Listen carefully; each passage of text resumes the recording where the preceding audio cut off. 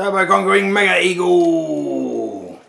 How you doing then, folks? This is sheath making, high speed sheath making. Okay, so I'm starting off with a bit of edge tan leather and some Lego. Lego is just for the straight edge here. Marking up, I found, is the trickiest bit of the sheath. It's taken a little bit of guesstimation so far, but general rule, leave enough for the stitching around the edge, and then a bit more on top. That'll do for the blade, but as you can see up by the handle, I've flared it out even more, so I'm adding an additional thickness of the knife, you know. Obviously it's got to go all the way around the knife. You don't have to use Lego, you can use a straight edge of any kind, but Lego is handy in this particular instance. I use the orange pen because that seems to disappear quite well when I put a stain on the leather. No one ever knows I've been there. Yeah, I'm just doing a little demonstration here of how hard it is to cut leather with a conventional knife. This is actually the knife I'm making a sheath for. I didn't make a video on this one, I just knocked off a quick knife. You'd be amazed at how much quicker I can do things off camera. Takes a little while. And now the beautiful little round knife I made, half round knife, sorry. So many different ways to use this blade. It's incredibly versatile, and if I want to do a straight line, you just rock it over on itself and it produces a straight line as you'd expect, and you're not dragging something towards you or pushing it away, and you don't run the risk of veering off course and screwing up the whole job. Really controllable.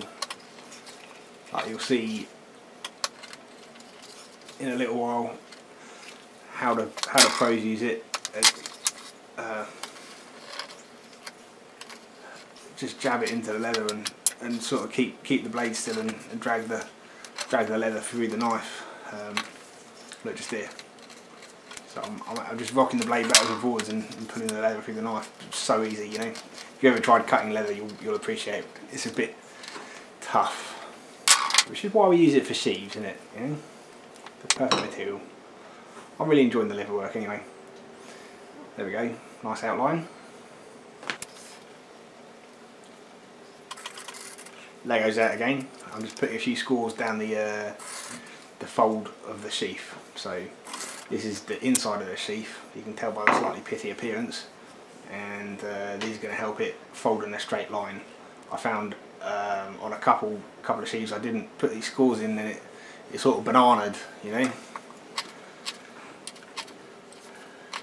Now I'm just knocking the edges off. I'm going to fold this tab over to make the belt loop.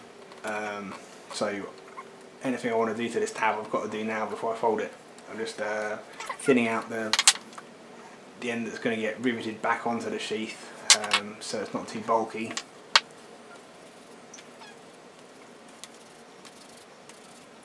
Here I'm wetting the leather down because I'm going to burnish it.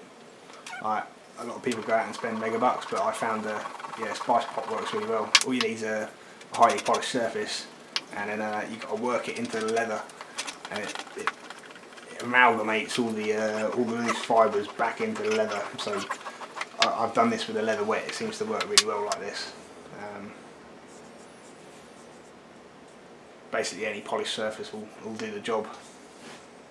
Any hard polished surface. Here you can see the fluffy stuff. That's how it started out, and then burnishes off like that. Another little bit of water on the fold line. Yeah. I'm just going to put a bit of glue on it as well to hold it all in place, so I can put my rivets in easier. Just get that fold nice and tight. A little bit of glue, just cheapo contact adhesive. I don't know what the proper leather cement's like, I've never used it, but it's expensive and this stuff isn't, so this works alright. Glue set. Well, that was quick, wasn't it? There we go. And I've got an old sledgehammer head that I can bring into the kitchen and use as an anvil for punching holes. A couple of rivets in there. Washer's already on the rivets. Put them on, and just got to drive the rivets home. Make sure them washers are all the way down on the rivets. Nip them off with a pair of side cutters, and take the edges off with a cross-peen hammer. Use a ball peen, whatever. Just got to make sure there's no sharp points on those rivets when you try and set them, because they go all goofy. Like for best results, I found you know, file them, get the edges square, and they come out beautifully domed. But this is good enough. I mean, you hardly tell the difference. Then I'm going to fold the sheath in two. So this will be where the spine of the knife is, I suppose. And now it's a sheath. Okay? And I'll do pretty much the same here. Just use my cheapo contact adhesive to stick the whole lot together once it's folded.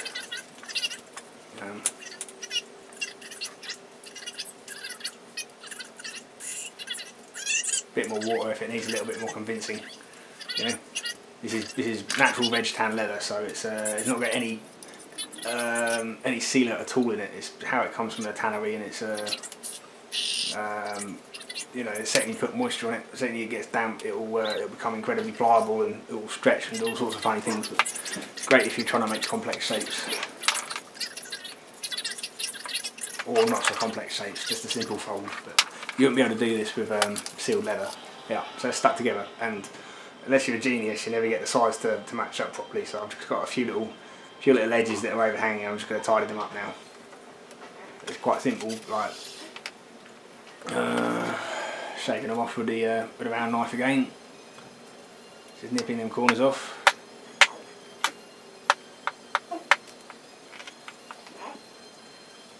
In the front of it.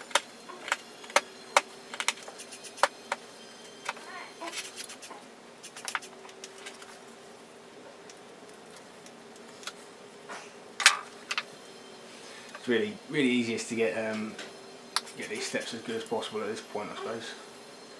You're going to struggle a bit later on. Yeah, I'm going to put a groove in it. So this is going to be the groove that this baby's waking up. Bear with me a minute, lads.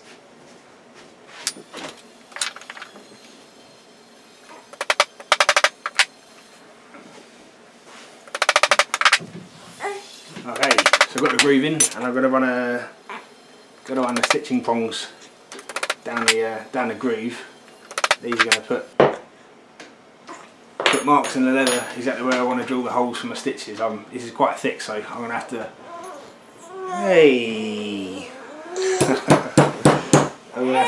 Oh my goodness! Hang on.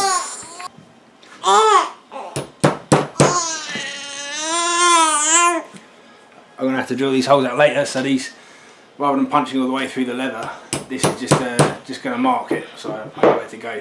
But it sets them out nice and even, you know. So your stitching looks beautiful if it's all even, you know. Otherwise it stands out like a sore thumb. Right. You could measure it, I suppose, and drill it, or if it's thinner leather, you could punch it all the way through. But then that'll look nice and tidy, you know. Yeah, edge is still a bit rough actually, just looking at that. But hey, so now this is a beveler. I've taken the corners off. So the very edge of the leather, it's just take the corner of the leather off. And these are just cheapo eBay tools, you know. You get set up for like 20 quid, I suppose, with all these tools you see here. This is the most expensive bit. This is what's known as a speedy stitch, and like a combination of an awl and a needle. But otherwise, you've got to use two needles, and I always stab myself in the hand when I'm using two needles. I'm getting pretty quick at it, but this is still my stitching tool of choice, I suppose, the speedy stitch. And my clamp. You also want me to build the clamp. Works beautifully, I think you'd agree. Run all these stitches down, and then very last stitch I tie it off. Some people don't, they burn it, but I'm so paranoid about the whole lot coming undone that I'd rather have one messy stitch at the bottom, live in fear of the whole lot coming unstitched again, you know. And I put one more solid rivet up at the top, so the knife itself can't burst the stitching or tear the leather right at the top. So this is going to be the rivet that takes all the strain of putting the knife in and out, I suppose. Same as the other two, they're all just 1/8 solid top rivets. Bringing the edge over with a crossbeam hammer and doming it to set the rivet properly with a special snap. Right, where I get a bit carried away, I'm going to put another groove all the way around the panel on the front of the sheath. As you'll see in a minute. And this is going to act as a border so I can do something a bit fancy on the inside. There we go.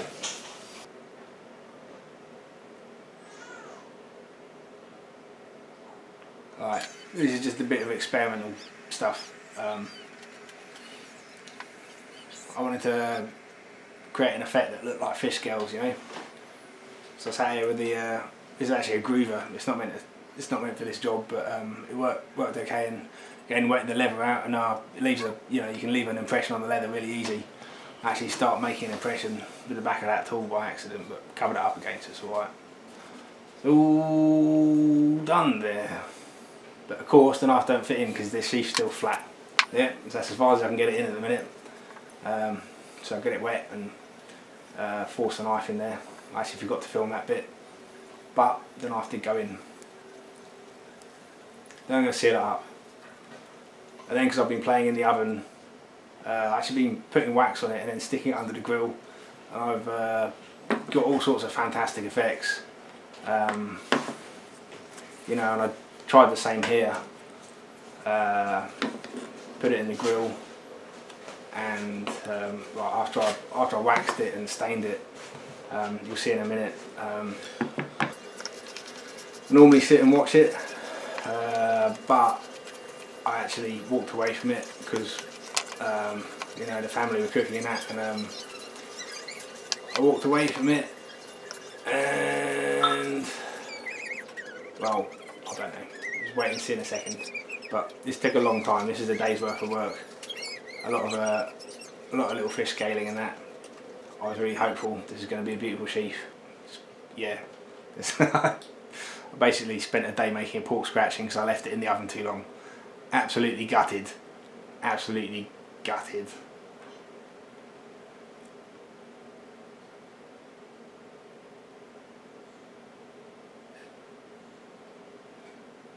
Wop wop wop wop.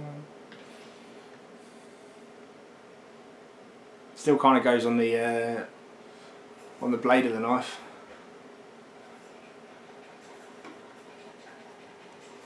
Anyway, after that balls up, I wasn't going to do it again on camera, so I just made another one.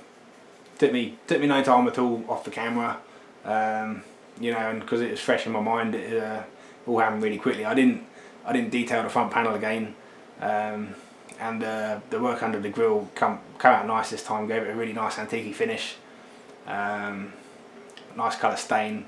Did the edges, burnished the edges off quite nicely, and it all came good in the end, you know. I quite like putting the stain on with a rag. It gives it a bit of a streaky look. I know a lot of people will think that it's just a crap job, but actually I quite like that appearance, you know. Looks like it belongs on a cowboy or something. There we go, the finished sheath and a knife. Pucker ducker. I'm going to take this knife on holiday. I'm going off on holiday. I might take you lads along on my holiday. It'll be a fun trip, but that's what this is for, in preparation for my holiday. Anyway, if you enjoyed the video, please consider liking. That actually is a real help. If you do like, just like whatever you think of the video, like it. Subscribe, and I'll see you later, guys. Thanks. Bye bye.